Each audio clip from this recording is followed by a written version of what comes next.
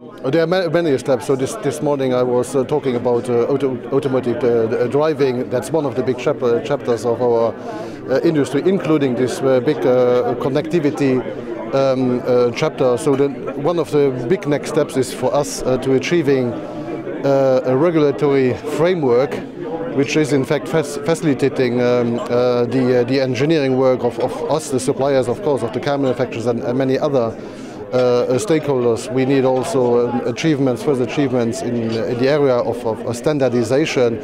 So we were talking about connectivity.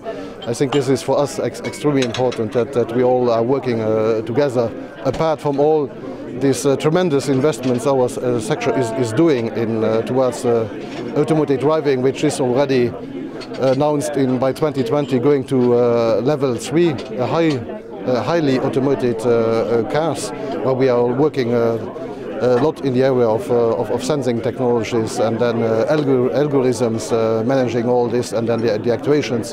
That's also the other part of it. But for us it's extremely important that the stakeholders which are involved are having a common framework which is simplifying the work for everybody.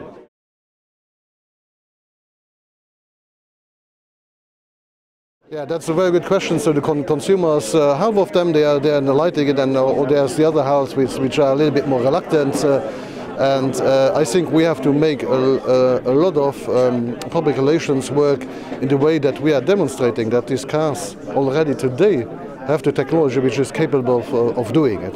Of course, there's certain issues that they are not always perfectly doing what they should do, but also I'm always saying in the safety area today we have to accept, and we are accepting it, that in 90% of the car crashes which are happening and causing deaths and millions of injuries, we are accepting that the driver is nearly always the cause.